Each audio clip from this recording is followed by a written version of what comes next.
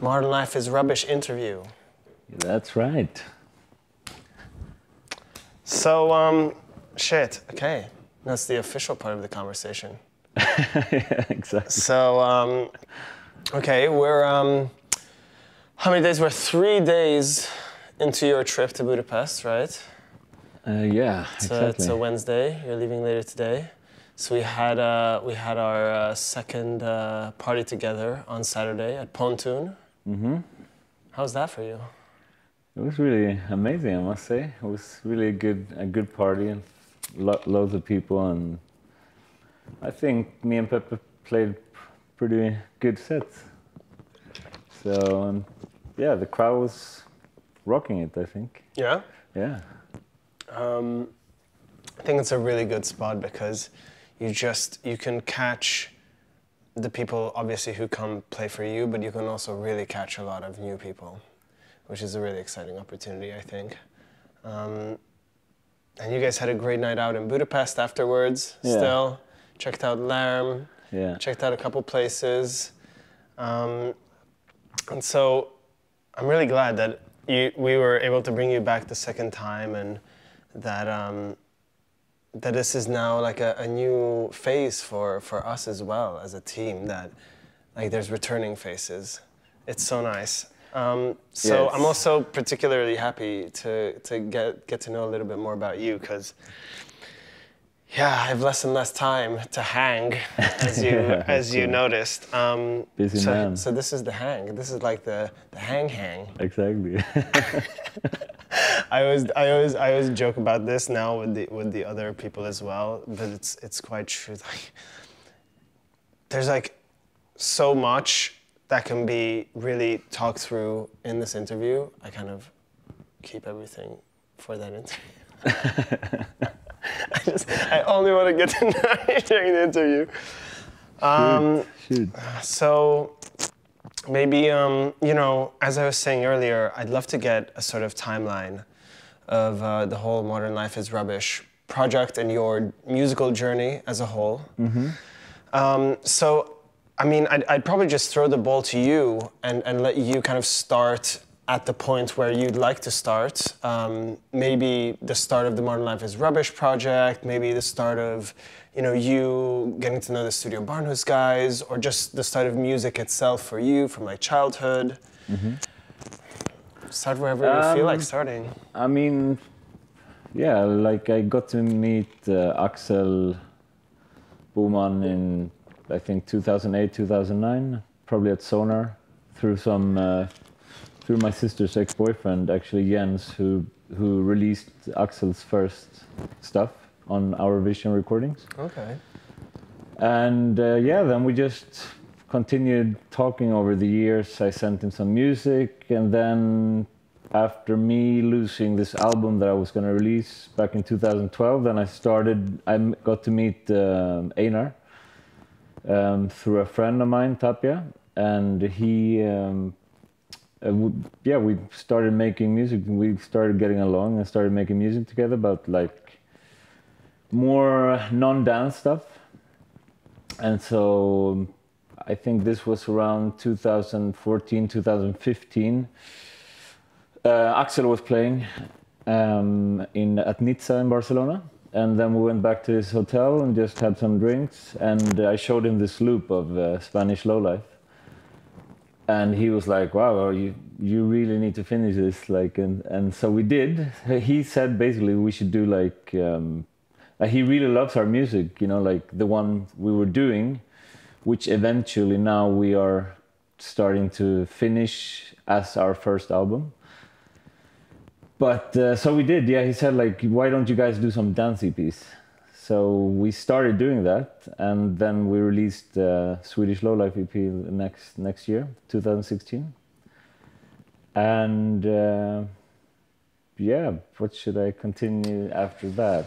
I think I'll dissect that a bit and jump back, and we'll go through everything. So, 2012, you lost an album. Yeah, so I was. Tell us. So how How did that happen? Basically, I started releasing music in 2009 and 2010. Solo. I started, as just me, Gegenheimer, and then I started working on an album for a guy called Melon from Amsterdam. Mm-hmm. He had a label called Ratiomusik, and I released one EP with him, which one track was me and another track was the guy Jens from Our Vision.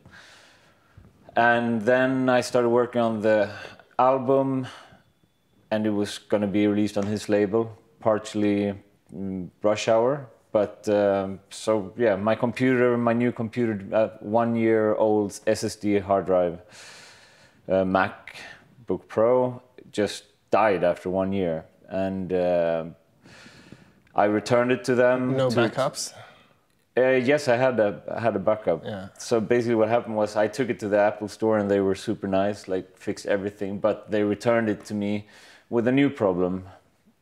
So basically it didn't turn on, fixed it, and there was a new problem with the screen just went bananas, you know.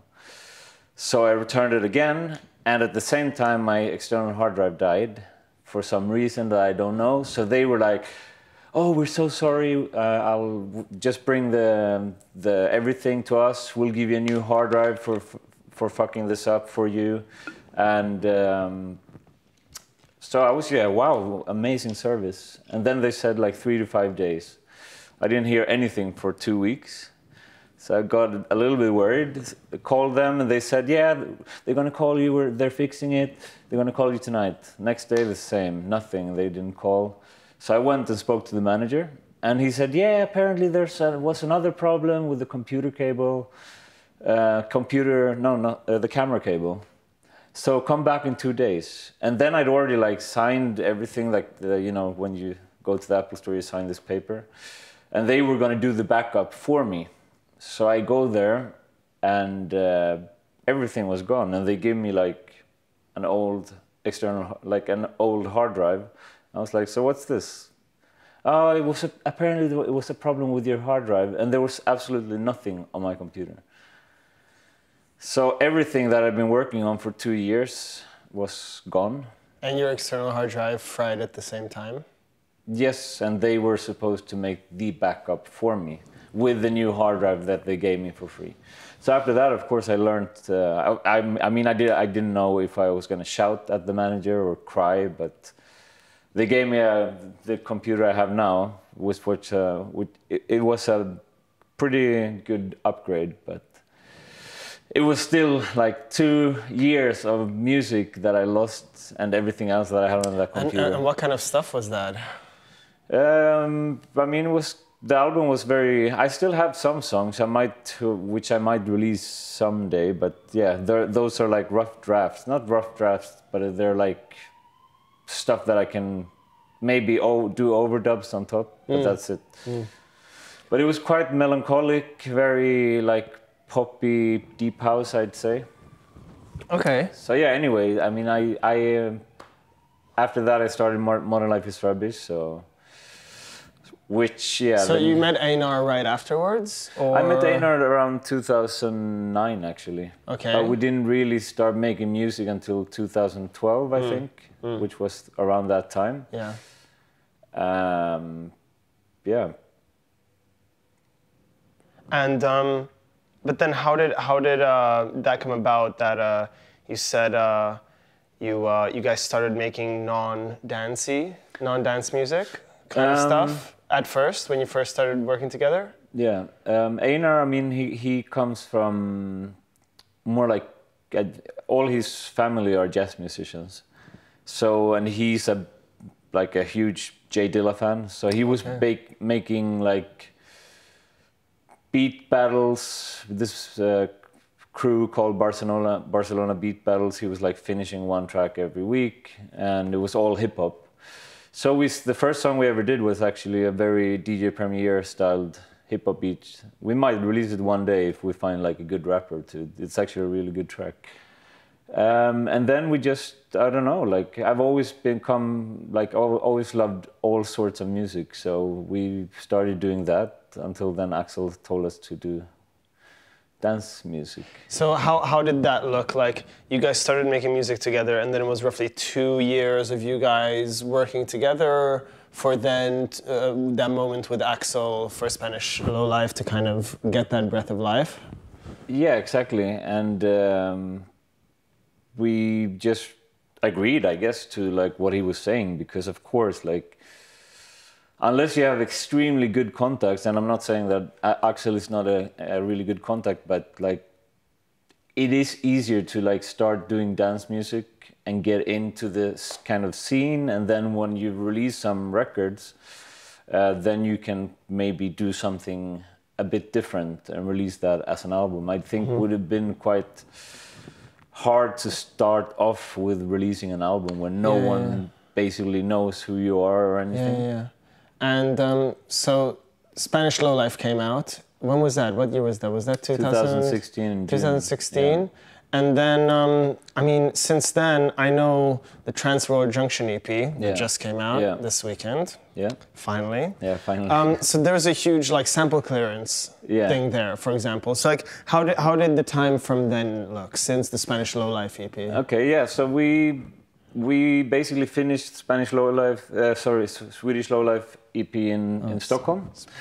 And after that, then we continued with the second EP. So yeah, there's a lot of like stuff we really don't know how things happen, but what we do know is that Axel played El Baile de los Muertos, the first track on the EP, like in most of it, as an opener in most of his sets in 2016 when we released the first one. And some famous DJ who we know now is used the same sample. I don't know how that happened, but yeah, he licensed that same sample, which is like a 1 in a million chance. And I know him and Axel played at several gigs that same year. So I don't know how it happened, but he decided to use that very same sample, which came out on an Analog Africa compilation. He didn't give them creds for it, which ended up, kind of fucking everything up for us as well. So he released his edit of using basically making an edit that actually got played by loads of big players like DJ Kotze and Sven Väth and stuff like this, people like this. And so yeah, he released it in May, and of course our release was going to come out in June. So artwork and everything was sent in February 2017. So yeah, we had to Barnhus said we have to wait because Keine Musik were releasing his edit 1 month before. And Barnhus is quite a big label nowadays, so they really didn't, since he had licensed it, we couldn't what do you mean he licensed it? He got it licensed from Analog Africa, who had the license thing of the original Angolan song. Okay. So we learned a lesson that we won't use like samples from any compilations. But how did that stop? I don't understand how that stopped you from releasing. Did you have to get permission from him? I mean, our first EP was quite filled with samples. But we didn't need any licenses for it. I mean, Axel didn't. The only problem he had or Studio Barnhus ever had was with ABBA 002, which was Axel's a big hit on Studio Barnhus. But that was like because it was an ABBA song, you know. So these are all like African records that are quite obscure. And so he managed to get it licensed, but didn't give them credits for it. So he kind of fucked up the relationship with them, wanting to deal with people getting licenses from them. So during 1 year, like Mons from Studio Barnhus, who deals with like PR and stuff, he tried to get in contact with them. They replied, then they didn't for a year, and then Cornel was saying to everyone, maybe we should change the strategy. So I was like, I guess we have to, because otherwise another year is going to go by without anything happening. So it was really like kind of, it was disappointing, but also like energy consuming, you know, like not knowing what's going to happen. So I contacted Analog Africa on Instagram. They replied actually quite fast. I started talking with one of the guys, who is the guy traveling a lot, and he replied. Then we started speaking on WhatsApp. Then he just stopped replying, and months just kept passing by. And in the end, I decided to contact Pedro, who is the other guy. And he was super nice. He was really sorry for everything. And yeah, it took a long time as well. But finally, in December last year, they signed the contract with Studio Barnhus. So yeah, that happened.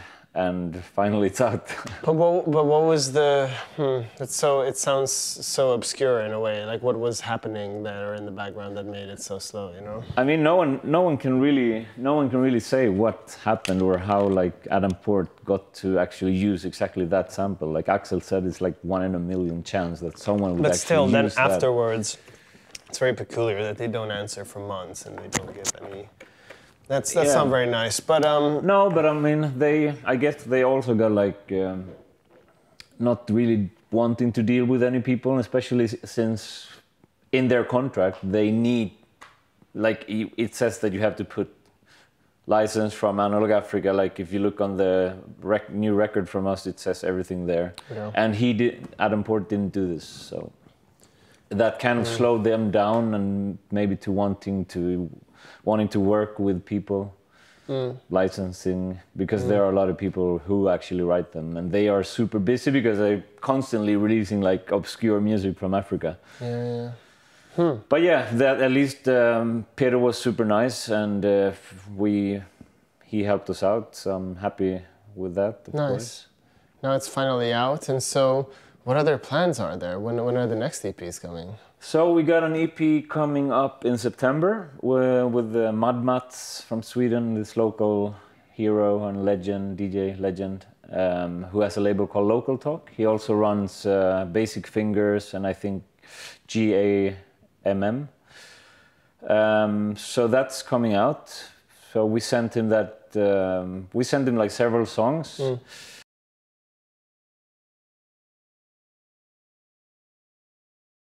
Back. Technical. So that's coming out in September. It's kind of, I don't know, it's a bit different because we didn't barely use any samples at all, and we did it with our friend Arnau Obiols, who normally plays with us, at least in Spain. So far he's played percussion on our live gigs. So that's going to be coming up more live gigs, as some people who follow us know, and like friends of us know, that Einar doesn't really like DJing. It's not his thing, and he's a live musician, so he just want to do live shows. So the new EP on Local Talk is kind of like, it's a very krautrock beat with very warm synth melodies. It was basically us recording drums more or less a year earlier with Arnau. We recorded like several drum takes, and then we got together one day in his studio, in Arnau's studio, and just jammed on synthesizers and guitars, and then just got everything together and created that. And another day we did the dub version. That's coming out, and then we have another EP coming on Prince Thomas international label, which is the other songs that Mats also liked, but we decided kind of like it was a different sound than Local Talk, at least in my opinion. So that's coming out around October or something. And apart from that, that's a kind of very dark percussive story, but also everything is live, so it's basically no samples. Yeah. Then we are trying to finish our third Studio Barnhus EP next month, and also start working on what's left to work on the album that we basically started 2012, which is completely no dance music at all. And how has the journey of that album been? In the meanwhile, has it been on the shelf? Or Yeah, how has it left? Yeah, it's definitely been on the shelf. So we are gonna try to do some new overdubs on the older songs, and also we have some new songs. Yeah. So it's basically, I would maybe call it like space traveling dream world music or something like this. You know, like where it's. I would like it to be basically maybe a max an hour long, where it basically is like some of my old DJ mixes where you get taken like on a real journey, where the songs kind of merge into each other. And it's going to be really interesting, and I have no idea where or when that would be released, but it's going to be interesting what labels could be interested. I have no idea if Studio Barnhus would release something like that, since it's more, they normally release more electronic dance music. But yeah, we have some labels in mind, so let's see what happens. But it's really, and we have some remixes also that I can't really say the labels yet, but and some people collaborations as well. Nice. So the second album on second EP with Arnau on Prince Thomas International, it's with him but under another alias, but it's also with Arnau actually. Cool. Yeah. And so I want to also dig a little bit into like your head as a musician, because I went through your SoundCloud and as you mentioned, your older mixes, I saw these like really, you can see that they're really meticulously thought out, real like journeys, as you say, more so. And I mean, there's like 3 or 4 different mix series, I guess, that you did, like 2-3 part mix series. And I saw they went back as far as 5-6 years from now. So for you, how much of your time and your thinking is the DJ side of things, is the the selecting side of things? How much of it is the production side of things? How does it fit in your head? Regarding making music, or and time, and just how. I mean, I don't really do that anymore, like those long DJ mixes, because it takes so much time. Like those long DJ mixes took way too much time than like I would have time to do now. How much time did they take? Oof, some of them I did like, I worked on for like several months, I think. Really? Yeah. Yeah. It was more like kind of, some of it was live and then I mixed it together, but some of it was also just like done in Logic, just putting track after track. Really? Like really trying to just make every track go, merging into another track, but completely different story. Like if you hear there are parts where it's like going into India, then it's like Latin, then it's like folk music, so many different styles. So kind of like that's what we want with, and we've always wanted with Modern Life is Rubbish.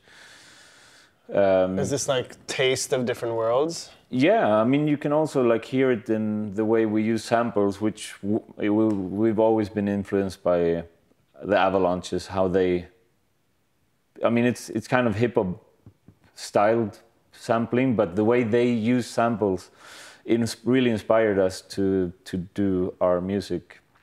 And it's kind of like picking, you can have like on Baile de los Muertos, like there's a Peruvian sample, then there's like this Indian sample here and there, and then there's like some little part from a movie, etc. So the way they did it, we kind of also try to do, which is just when you use samples in that way and then add your own melodies, or just you find a little sample and then you maybe record it yourself, you just create something. We don't try, but it just comes natural for us to give something fresh, and especially like use organic sounds. I think it's more and more coming for sure. The organic touches to electronic music. Yeah. Like anything, and Einar is a big I love the way he works and thinks in his mind, because he always, I send him something over and he's always gonna say like, yeah, but maybe this and this and that, and like I'm thinking, oh yeah, okay, you know. So it's really nice. Like it just would not work. Modern Life is Rubbish, just me. Yeah, like yeah. I understand that he doesn't want to DJ, but like our project is just like, we need each other so much, because he's the musician. I'm also a musician, like guitarist, but he's just so, he's a jazz musician, so he thinks in such a different way with some things, you know.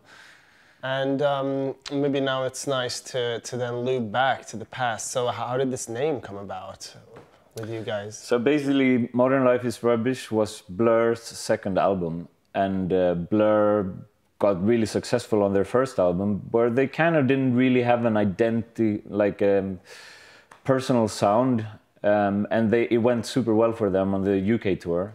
Then they completely fucked it up on the US tour. So everyone thought they were going to be a one-hit wonder band, and this was like 91. Then they started doing new music, and 93, when it was like the peak time of American music, like Pearl Jam, Nirvana, Sonic Youth.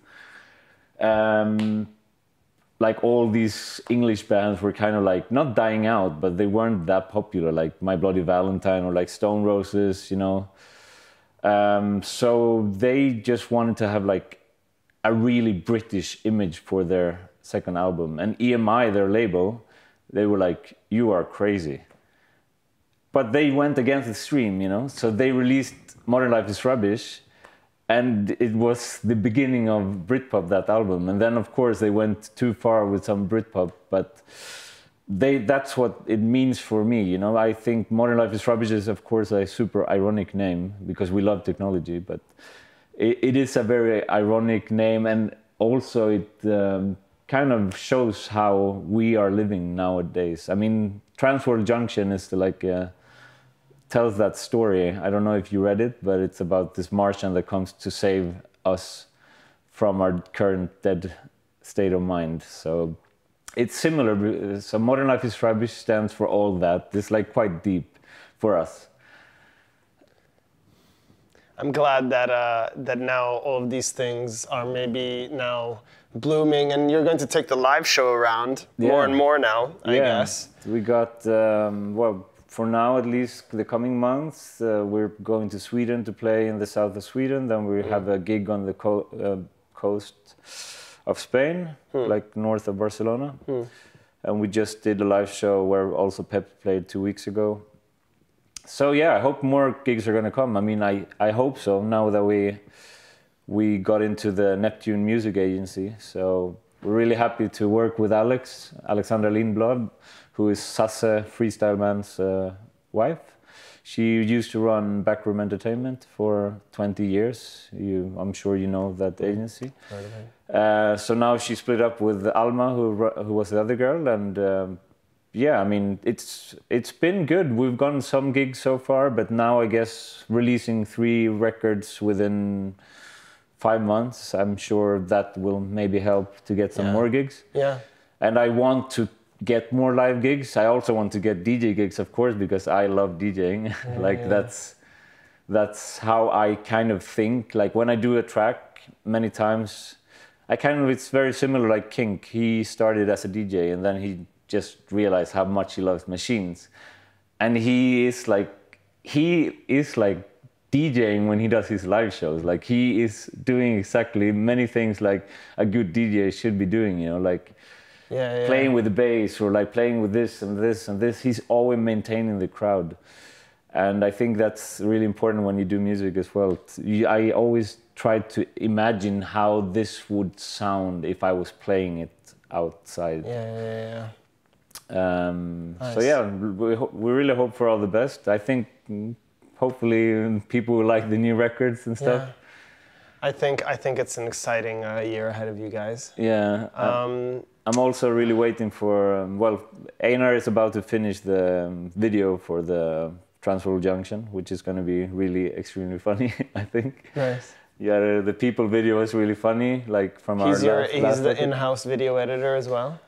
He's just extremely talented with this. Like I don't know how many hours he spends on like finding these weird ass videos. Like I don't know, there's like the teaser of that we put up on Instagram. Like there's all these weird B horror movie videos that he just cuts together. And yeah. So vibe. It's kind of telling the story of behind the record. Yeah. With images, crazy stuff.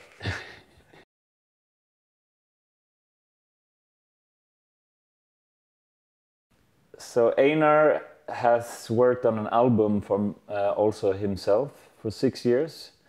It's kind of like dreamy pop and like R&B-ish music. Everything is live. That he recorded with his dad and his brother and his brother's girlfriend, who's a really good singer, Cosima. So that's out, but well, it's actually unreleased yet, but I'm really excited about it. Then I also have a project. So it's out in what sense? Oh, it's actually not out. It's just finished. Sorry. And I have so another. Look out for that. Sorry. Look out for that. Yeah. Look out for that. Under what name? It's called Ön, which means the island in Sweden. So it's where his family has a family house on an island in south of Sweden. And they recorded the. Yeah, it's super nice. So he did everything there and in his dad's studio. Nice. And then I have also a project with Tapia, one of my best friends. We are called Sondos. Sondos. Yeah, which was a name taken from Los Hermanos from Detroit. Okay. And it's kind of more like darker stuff and like melancholic techno, I guess. Some romantic acid in there as well. I saw some techno on your SoundCloud. There was one or two things over the years. Yeah, that's so we. And that was darker, melancholic stuff. Exactly, and he is also like Tapia. He's also got he's gonna. I don't know where he's gonna release it, but I will try to help him out as much as I can. He's got a banger EP coming out. Like when I don't know, or where, but it's 4 or 5 tracks. I'd like some promos, please. 4 or 5 tracks that are extremely. Some promos, please.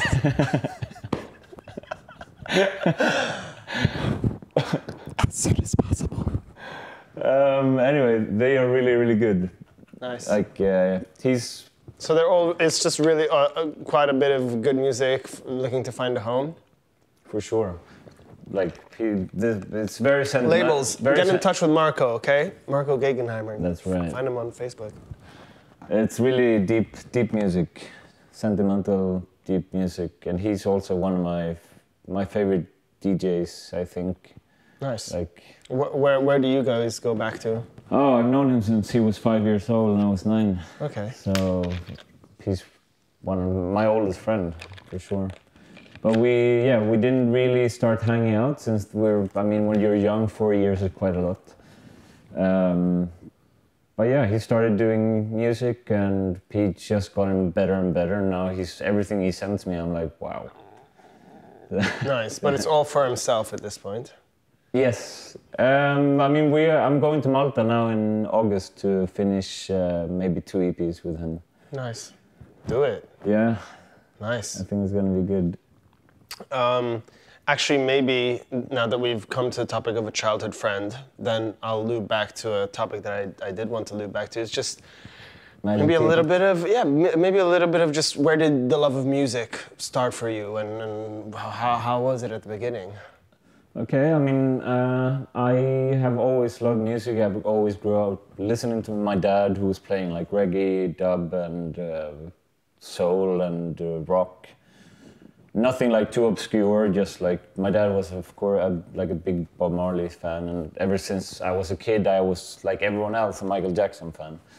So then I started getting into like more pop music.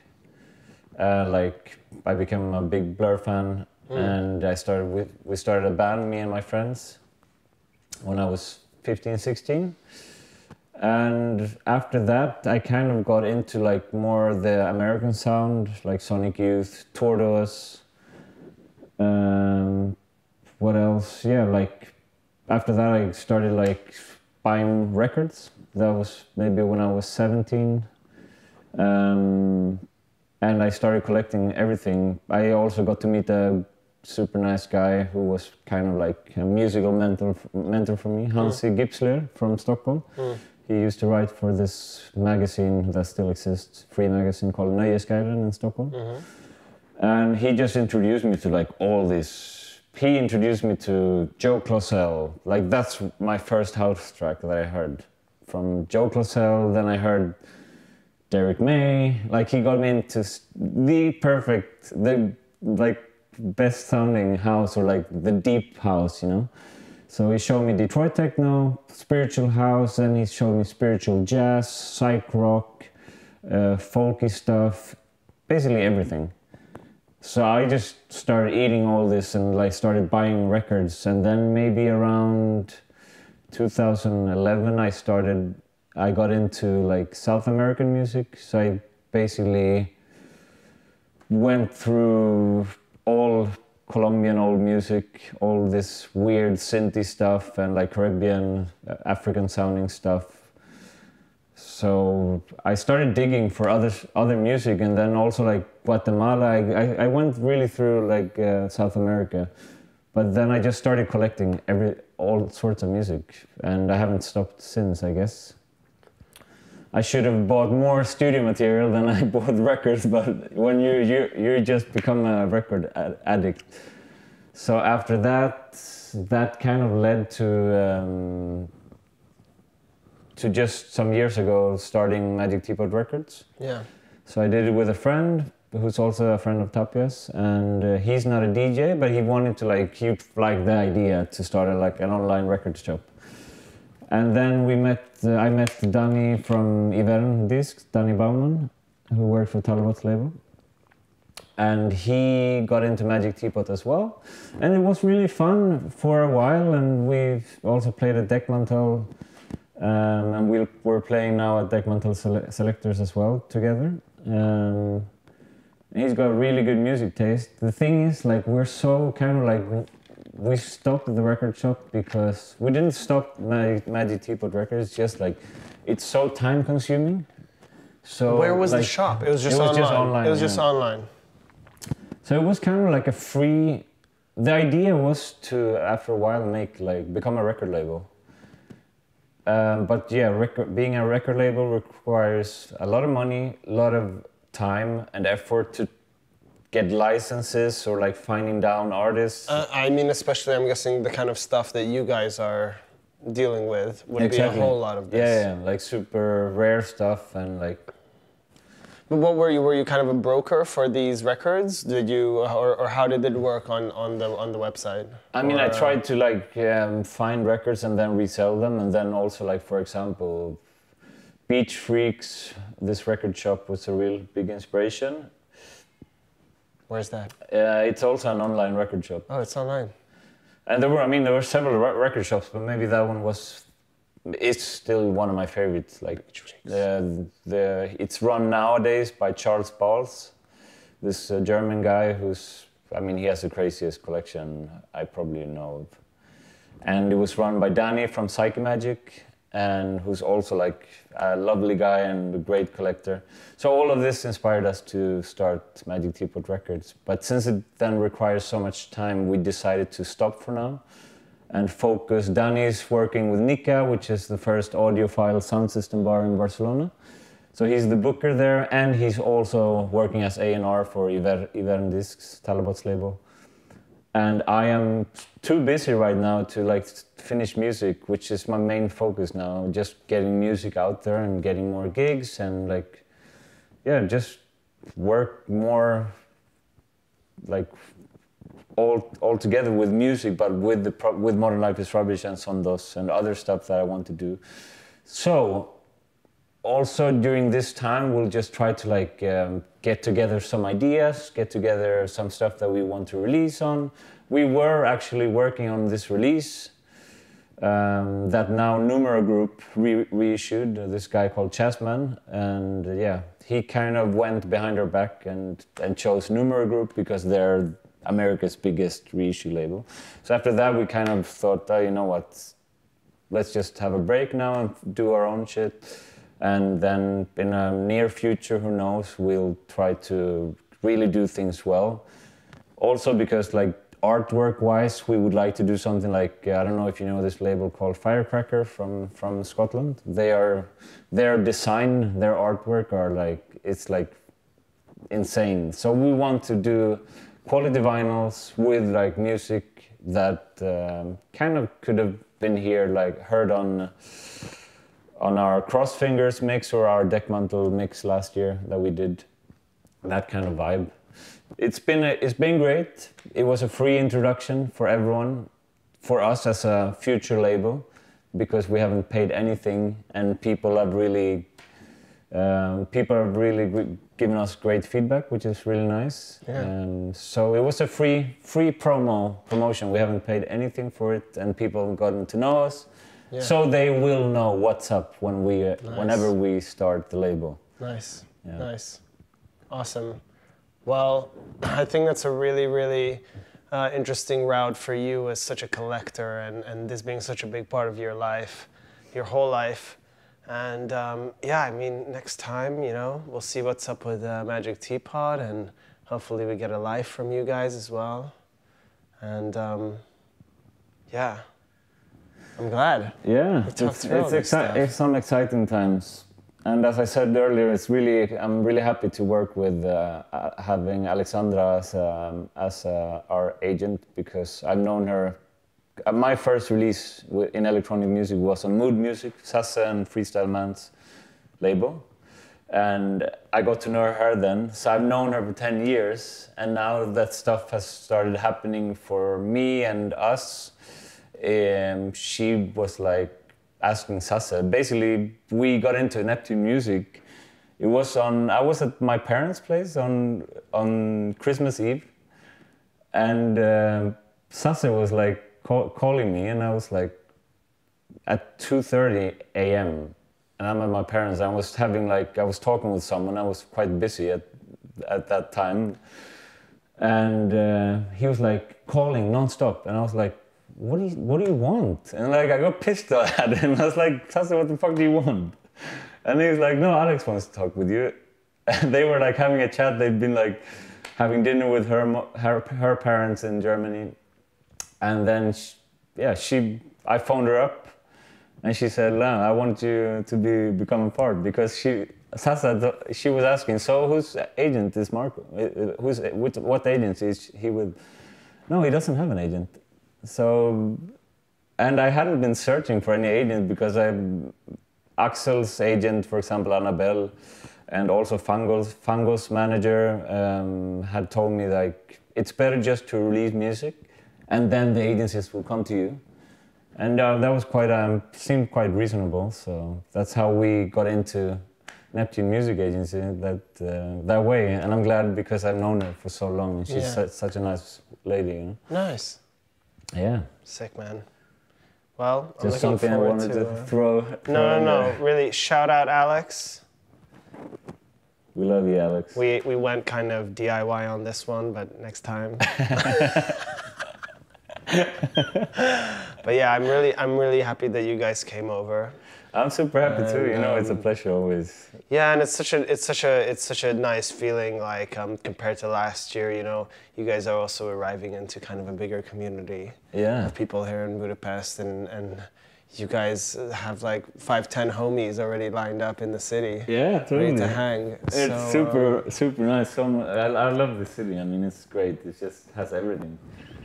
I mean, especially now that it's summer, it's super hot. But it's such a nice city. People are very nice and humble, I think, and they give you everything. They're just super kind, all of them. I mean, you included. We're here at your house. And food is great. Everything is cheap. Yeah, I love it. I just feel every time that I'm here, I just want to come back soon. Pepe says the same, so. Till next time, man. I mean, I'm curious to see that live. Yeah. Let's make it happen.